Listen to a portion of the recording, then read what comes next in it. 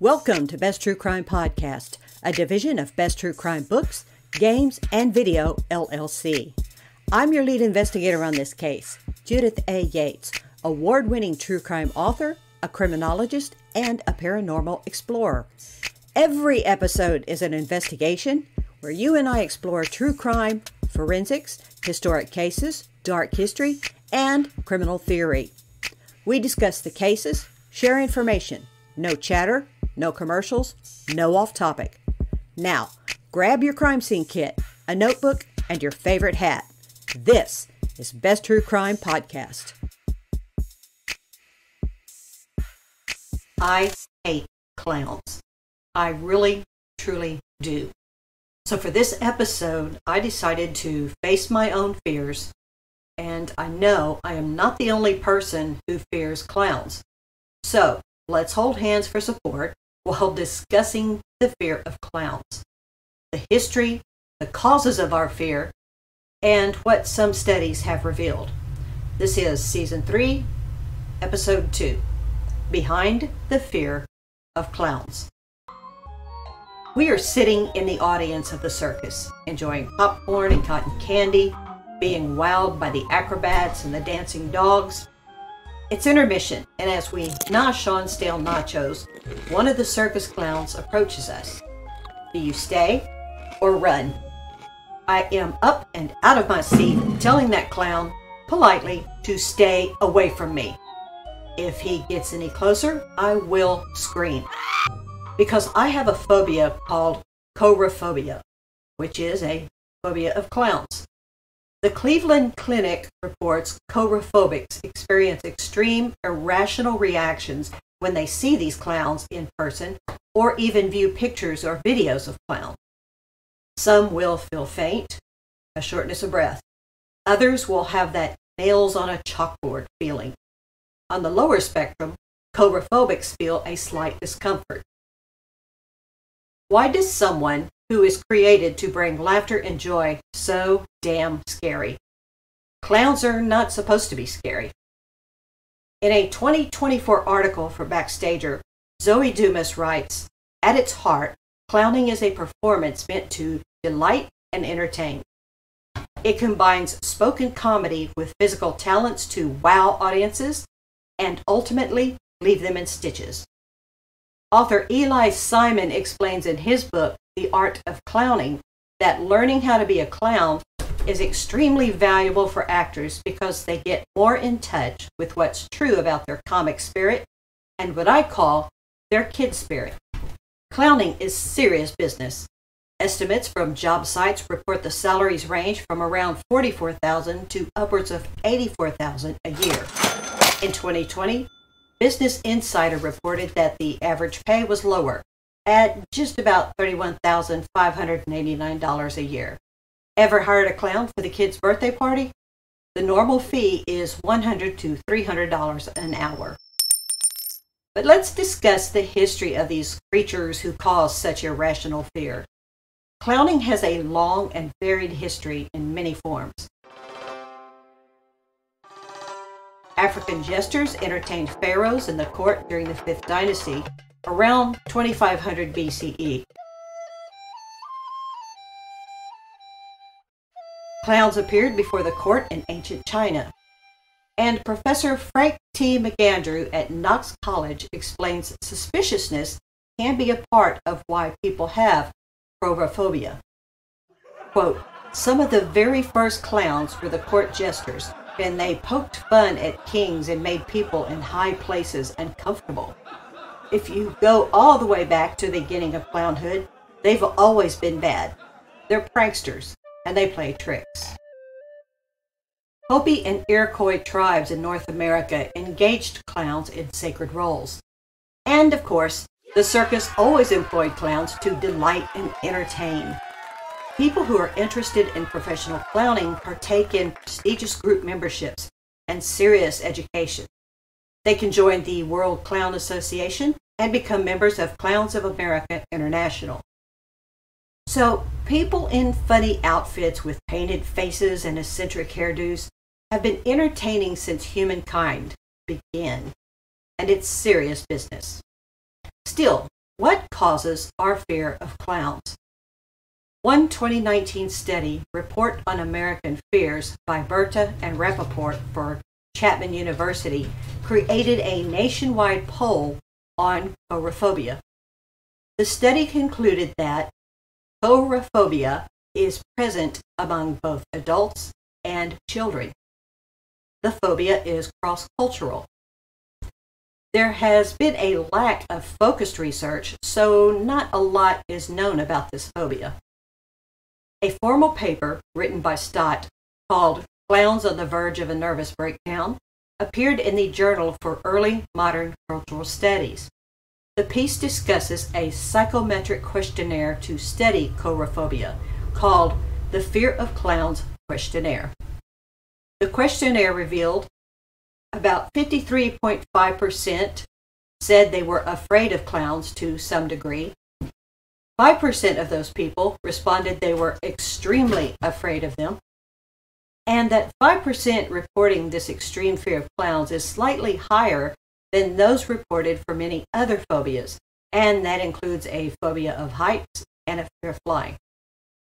Coulrophobics are most likely female, and the phobia of clowns decreases with age. In a separate study, the Cleveland Clinic reports researchers have noted signs of coulrophobia in children as young as 3. And you may be more at risk for developing this specific phobia disorder if you already have anxiety disorder or phobias. Research into coulrophobia has revealed why people develop a clown phobia. The strongest factor was how clown face paint plays a large role in appearance and disguise. Clown makeup creates negative feelings because the person behind the mask is human-like, but still not so human. It's that facade that creates this irrational fear. Also, an essential part of the clown is what the researchers noted as exaggerated facial features conveying a direct sense of threat. Let's look at serial killer John Wayne Gacy, also called the Killer Clown. His character, Pogo the Clown, went to parties to entertain and delight, but one noted feature is how the ends of his painted-on smile ended in points, not rounded as normal clowns. Professional clowns note this detail can and often scares children. Some phobics see clown face paint as hiding emotion. I was researching my book, Bullied to Death, and talking to a few teens, and we were discussing our fears.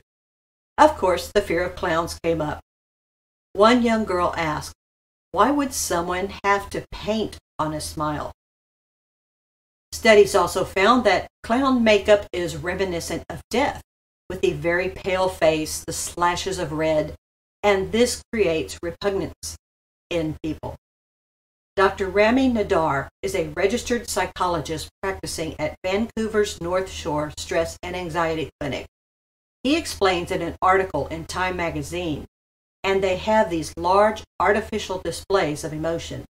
So you have a clown with a painted face and a big smile, but you don't really know what they're actually feeling. There's this inherent mistrust that what they're presenting to you isn't what they're actually feeling. End quote. Studies also reveal coulrophobia also occurs because of the clown's behaviors and actions.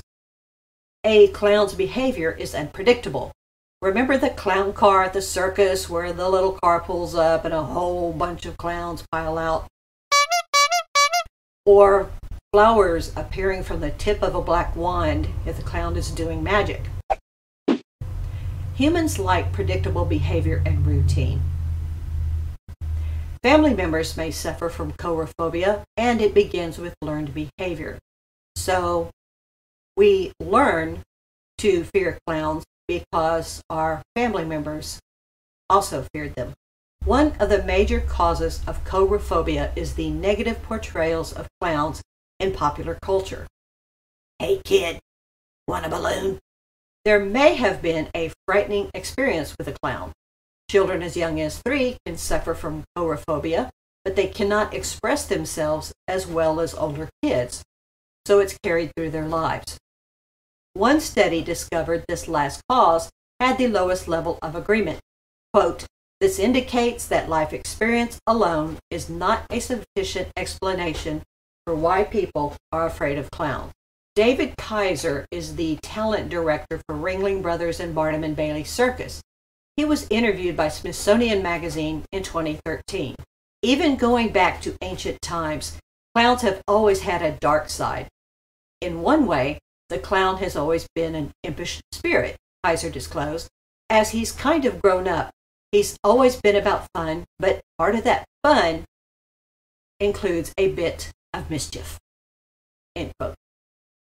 Although a phobia of clowns is rare, clowns appear in all manners of creepiness. To celebrate Halloween, you'll see all sorts of costumes, animatronics, and media designed to scare you by clowns. One psychologist explains people attend these clown-themed movies and haunted houses and such because, as scary as it may be, they are teaching themselves about preparedness in face of danger. It's the same psychology as people who love true crime. They read and watch as much as possible to try to figure out how the criminal mind works, thus their fascination with serial killers. And they are subconsciously taking notes. If this happens to me exercise without getting too close to this exercise. Going back to our seats in the circus, and the show must go on.